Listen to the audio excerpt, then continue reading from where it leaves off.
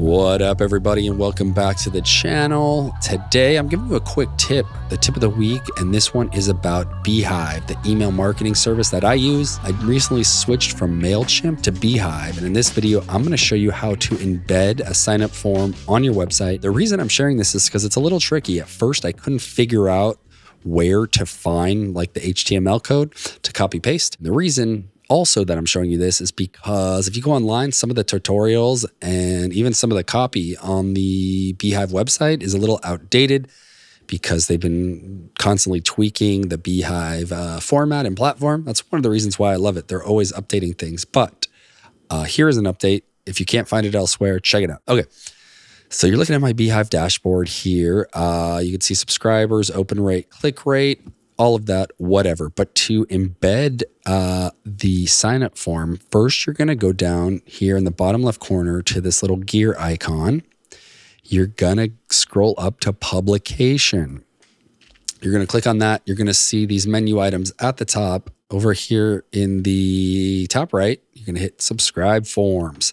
Now, you're going to have to create one of these. To do that, I've already created this, but I'm going to show you. You're going to go to edit here, and here's where you can create the subscribe form. I named mine sign up on website. That's just a name for you personally. That doesn't show up in your form.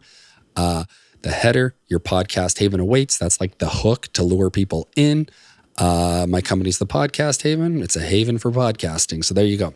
A description. This is where you're going to write something about your newsletter, like what it's about, maybe what they're going to get for signing up, if you have any freebies, etc. Get creative with that. Input placeholder, that's enter your email. The button, I put subscribe. You can change the colors here. These are some brand colors. You can change the font, the size, etc., etc. After submission, you can have some additional messaging that they get. I didn't do any of that. Anyway, that's where you create the subscribe form. I already did mine. You can see here, crush your content goals, sign up for a week, sign up for weekly tips and resources, and grab your free copy of the 4 Pillars of Podcasting. That's an ebook I wrote about how to start, grow, and launch a podcast. Here is where you're going to go to embed it. You're going to go to view. Okay, and so this is what my form looks like. As you build it, you'll get samples as you start to update things. It'll show you what it's going to look like. In any case, this is the HTML code that you're going to copy into your newsletter or landing page. This is for full width. I like to do full width. So that's like the full width of like the web page that you posted on. You could do fixed width.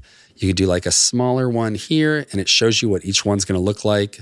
The Slim Embed here, you could just see it's like basically just the button.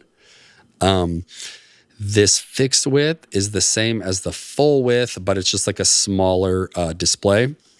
In any case, you copy this code here. You can't select all. That's a little bit annoying. So here, I'm going to slide this back and kind of highlight copy instead of just selecting all. You got to do that. You're going to go to your website where you want to paste this HTML code. Okay, so this is what the form looks like. This is a blog post that I have about the best headphones for editing podcasts and YouTube videos. And I put the embed form on all the articles that I write. And so here I'm talking all about headphones. Boom. They scroll down. You can type in whatever. And this is the blog post. Now I'm going to show you if you're using WordPress. I don't know how to do this on any other platform. I use WordPress. I imagine it's very similar. Okay, so here is where the post is actually crafted in WordPress. This is just like typical WordPress blogging, but instead of visual, you're going to go to text. And then wherever you want this, you're going to hit paste and paste it in. So for instance, mine is right here. So let's put the cursor there.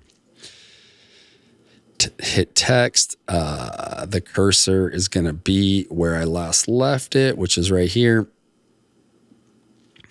And this is the code. You can see here, Beehive embed, iframe that I just copied over. And so that's how you embed a Beehive subscribe form. First, you got to create it. Then you're going to copy that HTML. Then you're going to go to wherever you want, your landing page, your web page, and you are going to post that in. And then it's going to display exactly how Beehive told you it was going to display. Thank you for watching, guys. If you got anything out of that video, please subscribe. Going to keep sharing tips with you when it comes to content creation. This week was email newsletters and how to embed your sign-up form.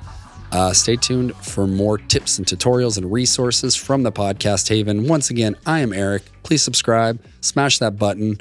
Keep listening, keep creating, keep engaging. I'm out.